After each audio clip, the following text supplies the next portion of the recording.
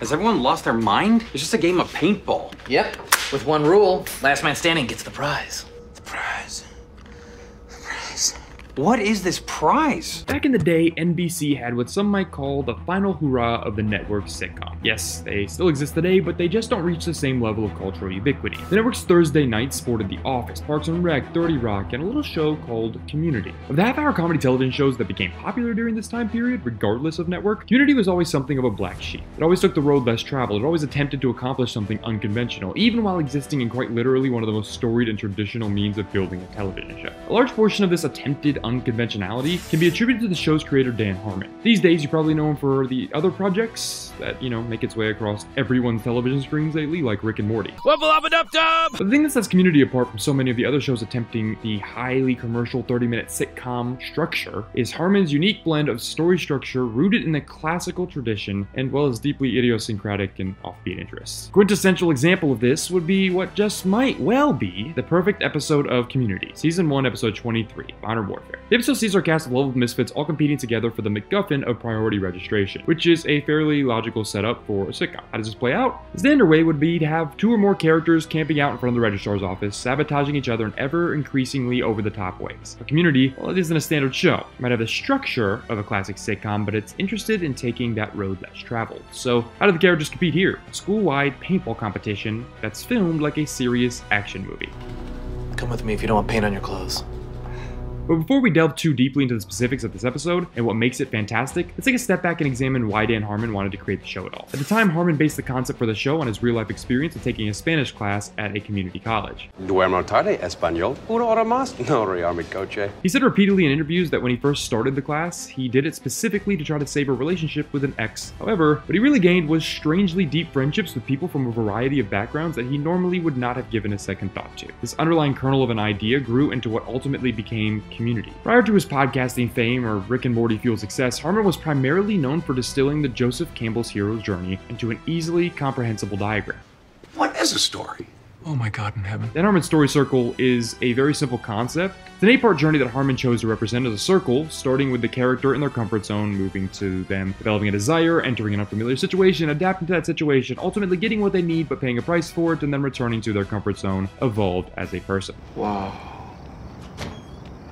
You just wrinkled my brain, man. Modern Warfare is a perfect example of what both makes this structure work and also how Community is different than every other sitcom in the way it uses said structure. But let's drill down. Modern Warfare, written by Emily Cutler and directed by Justin Lin, of Fast and Furious fame, by the way, is fantastic because it's filmed like an action movie, as already mentioned, but it's still rooted in the structure that we just talked about. It takes its silliness seriously, while underneath being exactly what Harmon believes makes for a perfect story. Sure, it's all dumb, they're fighting with paintballs, but the fact that it's filmed seriously gives it a gravitas that, well, it'd be easier if we just move through the story of this particular episode, beat by beat, according to Harmon's story circle. The episode begins with a cold open that features the romantic pairing at the center of the first season, Britta and Jeff, arguing with each other. Group comments on their sexual tension, they brush it off, not wanting to admit they're secretly into each other. Oh, just like Sam and Diane. I hated Sam and Diane. Jeff, being the eternally selfish person he is, decides to take a nap in his car. He's annoyed at his schedule he has and how much time is wasted. When he wakes up, he learns that the whole school has devolved into near post-apocalyptic warfare, which then leads us to meeting up with Abed and Troy. Jeff Winger.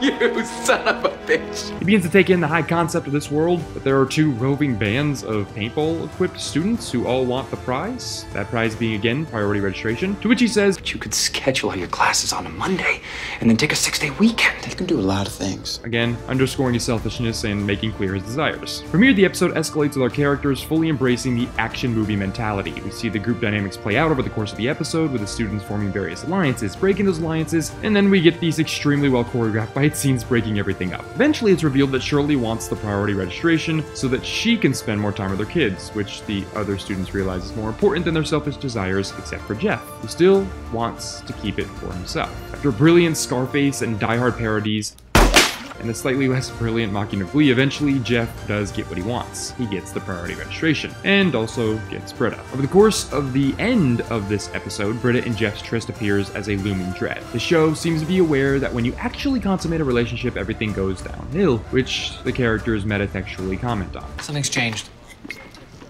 Oh, Abed. However, for now, it seems fine. Maybe. And in a final act, probably to assuage his guilt over the British situation, we finally move to that last beat when Jeff gives the priority registration to Shirley so she can spend more time with her boys. Wow, I didn't see that coming. Neither did I. So no one feels it? No one senses anything's different? Nope. Not at all. Modern Warfare exists in a class all its own. Yes, there are many sequels and rehashes of this idea later in Community. However, if you throw your mind back to 2009-ish, there just wasn't anything like this. Today, with streamers and increased artistic freedom for creators, high-concept episodes or gimmicky episodes of TV shows happen all the time. The problem is many of them forget that all of these gimmicks or bottle episodes or whatever structure you try to strangely throw something into, it doesn't matter if you're not establishing something that is concise from a story writing perspective. Community is a proof in the pudding moment for Dan Harmon's way of structuring story, and better yet, Modern Warfare is a full bowl of it. Community took an idea that could have been fairly run-of-the-mill or a normal sitcom and transformed it into something different. Modern Warfare is a shining example of comedic authorship performed in a vacuum of creative cowardice. Modern Warfare just isn't an episode that would have gotten made on any of the other 3 shows that NBC had at the time. It probably wouldn't have gotten made on any show other than Community, because Harmon and the writers had faith in the ideas that grounded their ideas. Community is, of course, about a lovable band of misfits and rejects, which we've seen before. It's a fairly common trope in sitcoms, but it also feels like an artistic enterprise created by another gang of weirdos who somehow got their shot and decided to try things a little differently. There isn't another show that has an entire animated G.I. Joe parody episode, or an entire episode that recreated the feeling of being in a pillow fort. Modern Warfare is not only the beginning of that ethos, which grows over the show's run, but the perfect example of that modus operandi. Be fearless in your ideas and flawless in your execution. And when your ideas get too big, don't drag them back down, find a way to chase them and catch back up to them. That, when done right, will always be funny.